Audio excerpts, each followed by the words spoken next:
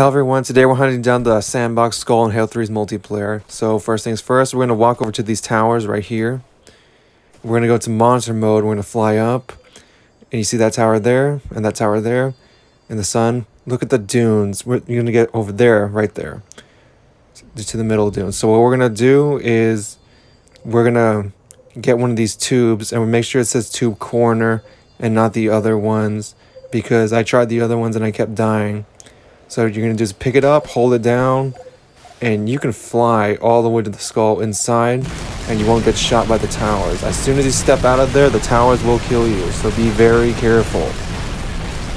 And we keep going and going and going, and you'll see the skull right here. This is the hardest skull to get in the Halo 3 multiplayer, by the way.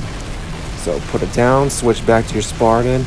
You're probably going to die. Hold down the reload button to pick it up, and hurry up.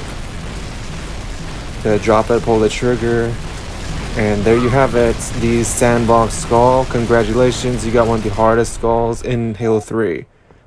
If you like this video, comment, like, subscribe, let me know what you think. I am out.